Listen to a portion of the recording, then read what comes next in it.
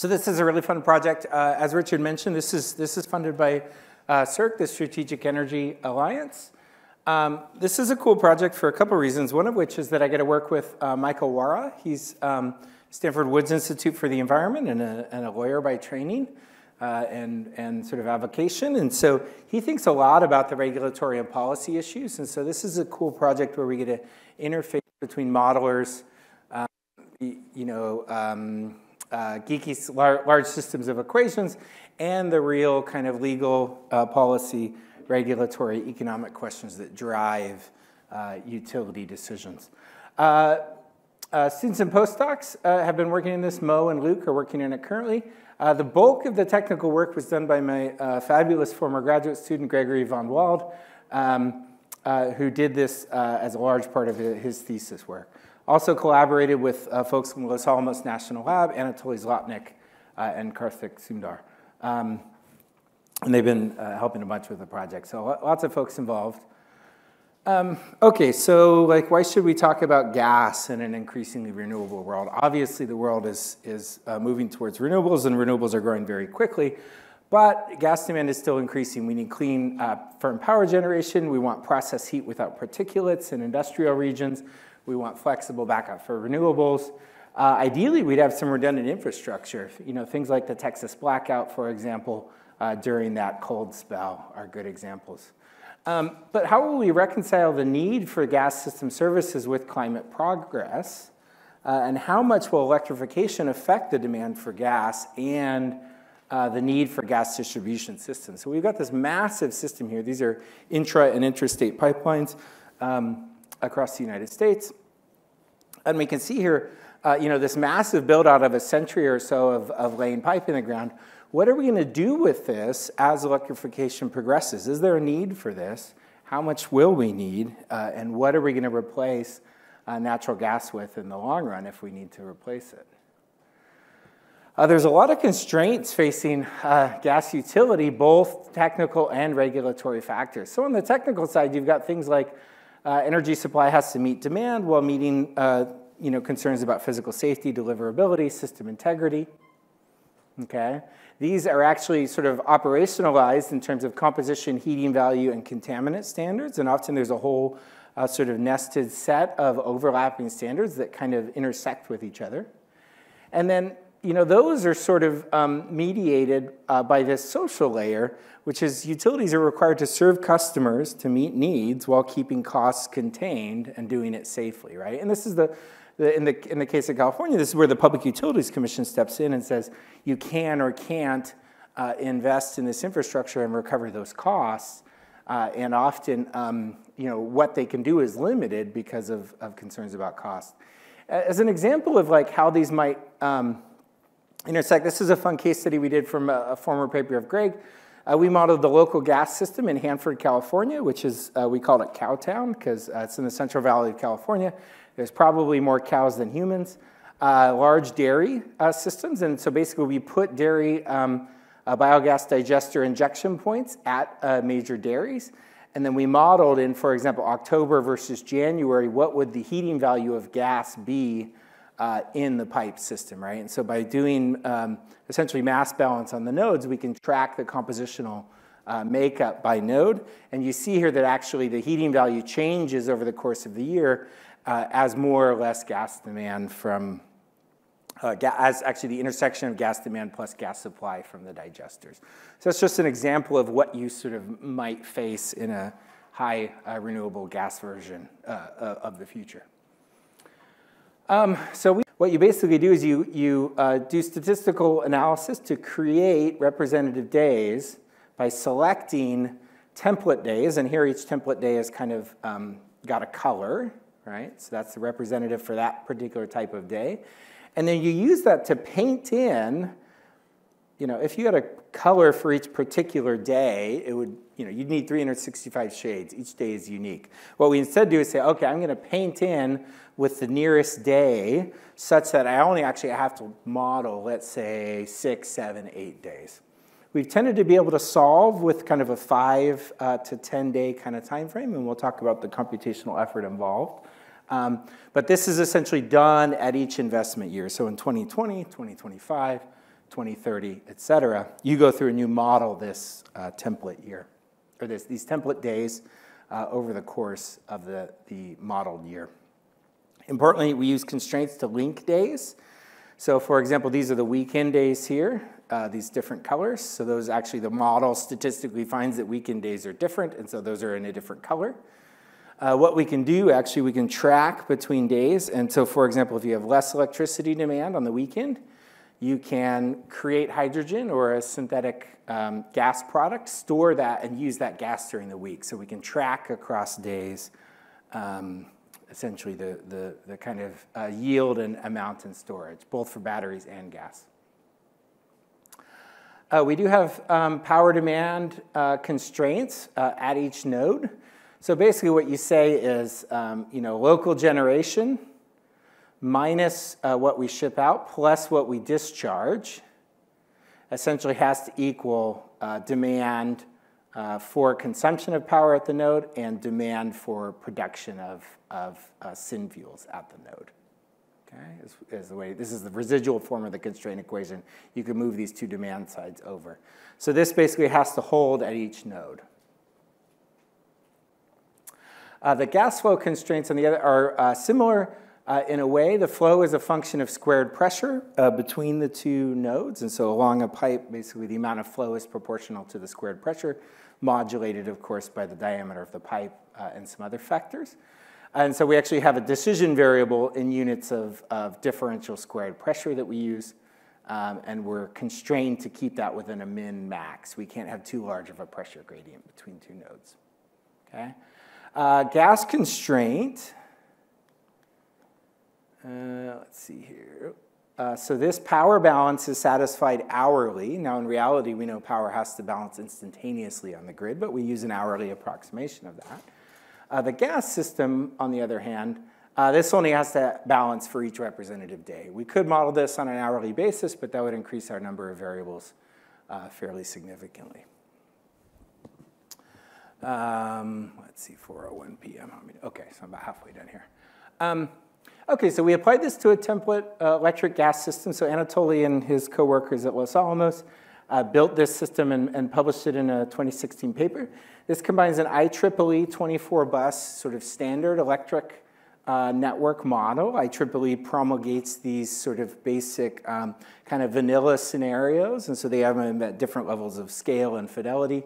And folks who do electric system modeling will sort of model these, right? Say, okay, I modeled the IEEE standard 24-bus system. They then coupled that to this 25-node gas system with external sources of supply, compression, power to gas, et cetera. We do have electricity storage, power to gas, biomethane, et cetera, on there. And we do have linkages, for example, here, this system here, takes gas and injects it into this gas generator, which produces power. Oh, actually, yeah, right there. Similarly, J24 connects to this one right here. Okay, so we have these two networks that are on top of each other, and we need to satisfy demand for gas and power between them. Okay, computational challenges. Let's see here. Gas flow direction is not known a priori. So before you solve a particular instance, in this case the gas flow is resolved daily, so a particular day, you won't necessarily know which direction on my map the gas is going to flow. Okay, this makes the problem non-convex.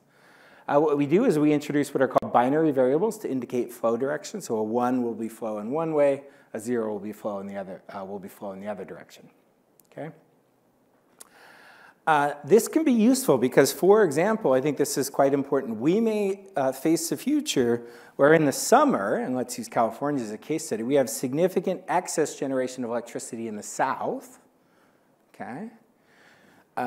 In the winter, we may have significant excess electricity demand in the north, right? And those aren't necessarily the same seasonally, right? So those sort of directional shifts required in energy may differ with the season. So ideally, you could flip these and say, okay, if I'm modeling a winter day, for example, I could have the gas flowing in one direction. If I'm modeling a summer day, the gas may flow in another direction, okay? because there may be a need to adjust these because we're basically harvesting resources that are more variable in a spatiotemporal sense. If I fix the flow direction, say I'm going to predetermine which way the gas is going to flow and only allow it to flow in that direction, our baseline model for modeling out to 2045 will take 40 minutes with 8 CPUs and 64 gigabytes of RAM. So that's a pretty typical laptop, nice laptop, but a laptop sort of scale. An hour, that's fine. Bidirectional never solved in pure form. We had to set a termination criteria to say, well, when you get within 1%, that's called an optimality gap, consider that good enough. And then it would finally solve in 14 hours with a 128-core CPU and a terabyte of RAM. Okay, so this is computationally crazy quite quickly.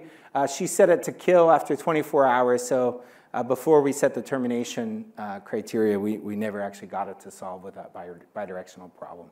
So this can get pretty crazy. Thankfully, at Stanford, we have great computational resources, and so we can just call they call it a big mem instance, which has this terabyte of RAM and 128 cores. Okay, so what are some baseline results? These are the peak week of demand for that same nodal structure, and we just transplanted it into 2 locations. We said mountain northwest, coastal Pacific. Okay, so we took that, pretended this same little city or region was just sort of taken and plopped down in 2 different locations. In the northwest, this peak week, this is the week of peak demand, is what we're plotting here, 168 hours, comes in the winter. And you see pretty significant, for example, natural gas combined cycle loading. You can see the solar profiles, et cetera. Here's our peak week in the summer, the coastal Pacific case. Again, a lot of natural gas, solar, and wind. So these are the kinds of results you get. Negative here means we're basically consuming power, in this case to make electrolytic hydrogen, and storing into a lithium-ion battery, or these basically storing in there. You can see this shoulder effect here. That's basically storing out of the battery. So this is storing into the battery, that's storing out of the battery. So that's what battery load shifting looks like in this kind of model. We're also tracking with each investment time period the share of appliances. So this is really important when you're combining gas and electric systems. And this is something that we didn't, this was year 2 or 3 of Greg's thesis before we realized. You're seeing a condensation of, 3 years of very hard work from a very smart guy. Greg's, we get these students at Stanford where sometimes you're just like, yeah, okay, you're smarter than me. Go run, work on it, teach me. Really sharp guy, So we're doing a lot of stuff in here. And it's a monumental paper. I mean, the paper is just ridiculous. Anyway, so we're tracking at the commercial sector and the residential sector, basically on the cooling and space heating and then water heating. What are the shares of the appliances? And so you can see here in Mountain Northwest, by the mid-2030s or so, we've shifted entirely to electric heat pump water heating from gas water heating, for example, to meet the target. Okay, so you can see these shifts in the appliance stock. It's tracking in each investment time period how many of each appliance type are there. We can do a lot of case studies. That are of interest. We can look at things like gas quality constraints, look at shifts in appliances, look at shifts in understanding. Here's gas quality limits. In this right set of profiles, we have no gas quality restrictions. And here we have daily nodal gas quality restrictions. So this says every day, at every node, you must satisfy all gas quality restrictions, which, for example, in this case, I think is a 20% molar blend wall on hydrogen. Okay, and so that says at every node, at every day, you cannot exceed 20% hydrogen. Okay, this says no gas quality restrictions at all. Okay. So in this case, what you end up seeing is gas demand stays quite a bit higher here when we don't have those gas quality restrictions. This is annual gas usage or generation. And in this case, where we have the gas quality restrictions, by the later time period, we end up using maybe half as much gas. Okay? There are spatial effects of these gas quality limits. Oh, and then an in-between case, so no limits. This is annual limits. This says over the whole network, over all the nodes, over the whole year, you can't exceed 20% hydrogen. So this is an important question we need to face when we're thinking about advanced gas grids is how sort of tight do we want to be on these constraints? Do I just need to say, well, I can't exceed 20% on average over the course of the year because it's a long-term degradation effect? Or is it an acute effect where I say at no time can I exceed 20% in any location? Okay, and that's this nodal hydrogen limit. But you see here when we go to no hydrogen limits, we get a lot of this bright green color, that's hydrogen generation. We get a lot more than over here on the right. That node changes completely, right? And so limitations on the gas side actually affect geographically where things end up happening. Okay, and that'll affect the flows. What are the roles for appliance shifts? This is amazing. We just said, here, put in a constraint. If you have a gas furnace, you have to replace it with another gas furnace. You have a gas water heater, you have to replace it with another gas water heater. So we artificially limited the system in its ability to shift to an electric water heater or an electric heat pump. And so you see pretty huge shifts to creating electromethane and electrolytic hydrogen in this case to satisfy that gas demand, whereas the same exact scenario, if we optimize for cost rather than forcing like appliance turnover, then we get much less of that and a lot more use of batteries. This just shows up in a lot more investment for electromethane if we do this persistence appliance case. Steady predictability, this one was kind of fun. As the model is currently stated, here's the policy target. It's followed in this paper that we published already. We'll open that up and explore it a little bit later. But we need to, in each of these years, 2020 to 2045, meet this policy target. We assume you know that in advance and it's certain, and you're planning and investing such that you know that. Well, as a utility operator, do you actually know that you're certain that these targets are going to hold? What if you're myopic? And here, myopic basically says, I know what the target is in this year, but I'm ignorant about what the target is going to be in the future. I have no information.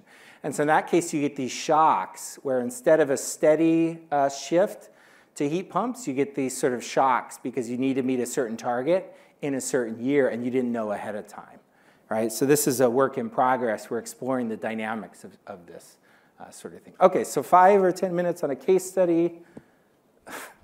3 minutes on it? Oh, my Lord. 5 more minutes. Thank you, Richard. Yeah. A scholar and a gentleman you are. Yeah. So we're developing we promised in the proposal that we do 3 regional case studies with this. So rather than this toy IEEE bus, we're going to do a Northeast, California, and an ERCOT. So basically, we'll do 3 regional kind of case studies. We're starting with the California model. We have 17 building climate zones. We have the electric network of all the high voltage transmission. We have the gas, a large scale transmission gas network. We have zip code level demand for electric and gas. We have power plant level consumption from EIA Form 860, aggregated again to these. We're going to end up with like 17 climate zones are going to be our nodes. Amazingly, we can get the power plants by nodes. So climate zone 2 here, that's all geothermal. That's the geysers power plant. Climate zone 6 is Los Angeles. Coastal Los Angeles, it's all gas, right? So this is the Mojave Desert, is all yellow, that's solar. So depending on the zone, we have a mix of existing generators. We can get demand side variation by hour from this model called ResStock out of NREL. So for example, here's a 24-hour profile of gas demand in 15-minute increments for a end-use load profile for CEC, California Energy Commission Building Climate Zone 1. And amazingly, we know the shares of appliances in stocks because there's the residential appliance saturation study performed by the California Energy Commission, which was a very detailed survey to go into thousands of homes and say, okay, do you have a heater? If it's a heater, is it electric? Is it gas, et cetera? So we actually have a really good breakdown by climate zone. So once we have this, and so basically we're building out a really detailed model for California where we're going to be able to do this. I think there's a dozen, and this is where we just got our first sort of tranche of money, and we're just sort of starting to do this in the last 3 to 6 months or so. But I think there's a dozen interesting questions, and I'll just leave it here, basically. What are the impacts of electrification, incentives, or subsidies? How much alternative gas can be blended while meeting constraints? We can do heating value constraints. We can do max hydrogen constraints. If you have a max hydrogen constraint, then maybe you need to make synthetic methane. Well, synthetic methane is thought to be more expensive, right? Can rules at the new build stage have material impacts? This is a huge, important policy question. A lot of the effort is focused on, well, if you're building a new home, you should electrify the new home. This is big efforts in California, Northeast Europe, other places. That's fine, and that sounds good, and it's very cost-effective, right? Because you don't need to pay for the gas hookup, right? You avoid all that infrastructure expansion, and you say, okay, I'm just going to go with an electric build. That makes a lot of sense. But I have real questions about whether that's going to do much because of our low rate of housing turnover, okay, at least in California. What are the impacts of municipal level gas bans? So again, if you ban new gas hookups, what does that do? When is power to gas a cost-effective alternative to other forms of energy storage? Are we actually going to do that compared to batteries? In our base cases, we tend to do a fair amount of power to gas, power to hydrogen, and sometimes power to methane. But in what cases does that make sense?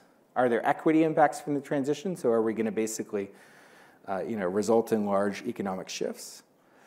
And this is kind of a cool one. Can sort of stage conversion or pruning of the gas system reduce costs while maintaining servability or serviceability, reliability, right? So can we say, okay, this region, for example, low demand, high fixed costs because we have a large amount of infrastructure, electrify that region selectively, prune the gas network. Is that kind of strategy cheaper than trying to maintain the whole system and electrifying sort of randomly piecemeal along the way? Okay, so this is a 3-year project. We're just getting started. We're kind of 6 months in. A ton of super interesting questions. It's got the right mix of geeky and sort of interesting for me.